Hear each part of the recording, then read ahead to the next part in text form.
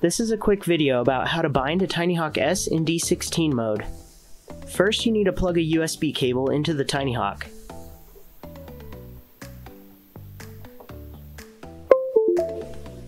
Betaflight might automatically connect, or you might need to click the connect button. Then go over to the configuration tab, scroll down until you see here the SPI receiver support. That is the correct receiver setting, but what you need to change is right here. FreeSky D is for D8 mode, FreeSky X is for D16 mode. So right now it's set to D8 mode. For D16 mode, we'll click FreeSky X. Then we'll save and reboot. Sometimes the save and reboot won't work, so in that case, hit disconnect. Then click connect again and go back to the configuration tab to see if it worked. It did save, it says it's FreeSky X now. From there, go to the CLI tab. Type this, bind_rx_SPI.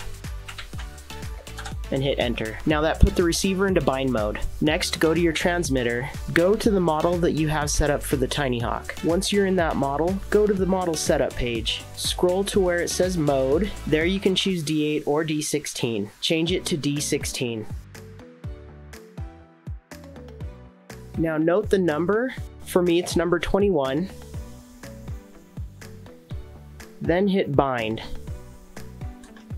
Choose channel 1 through 8, telemetry off. The other options might work, but I don't know for sure. I do know that the telemetry off option does work. Once it binds, you may or may not get the lights flashing on the Tinyhawk to show that it bound, but it probably did work. We can check in the CLI if it worked. You may need to move the Tinyhawk away from the transmitter for the binding to work correctly. If you have the receiver and the transmitter right next to each other, it may cause binding problems. Now stop the binding in the transmitter. Next, type get FreeSky_X_RX_num into your command line in the CLI. Now you can see this number 21 right here. That number 21 shows that it bound to my radio, because if you look at my radio, there's a number 21 next to the bind option on the screen. If this number, for me 21, and this number, for me also 21, if those match, then it did bind correctly. Make sure to type save into the CLI so it saves everything you just did, and then click disconnect. You can now unplug your Tinyhawk.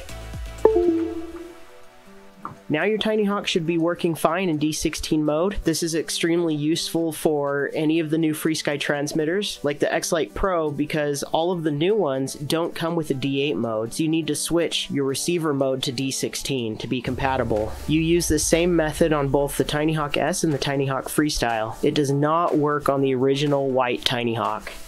If this video was helpful, please like and subscribe. Thanks for watching.